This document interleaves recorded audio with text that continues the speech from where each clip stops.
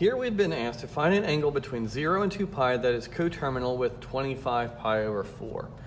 Well, to me, what this is really asking us to think about is, well, 25 pi over 4 is clearly more than one full revolution, right? 2 pi, 8 pi fourths, right? In fact, that's more than 2 full revolutions. And I think you can already see where we're going with this. If I know where 25 pi fourths is coterminal with between 0 and 2 pi, I'll have an easier time drawing the angle.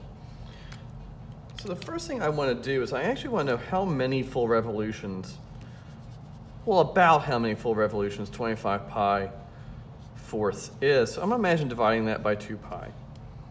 And so I'm going to grab my TI-84 and I'm going to think about 25 pi over 4, and I'm going to divide that by 2 pi, just to see how many full revolutions it is.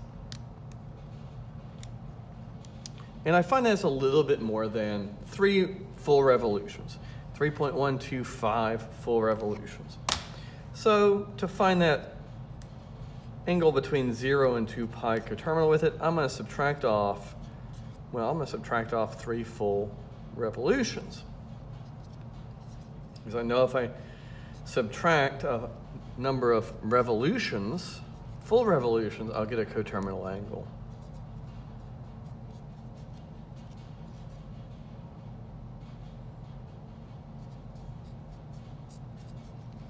And there's my nice happy coterminal angle, pi over 4.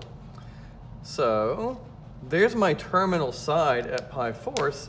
If I wanted to really sketch this angle, I know I made 3 full revolutions first. So 1, 2, 3, and now that remaining pi fourths. There's my angle, 25 pi fourths.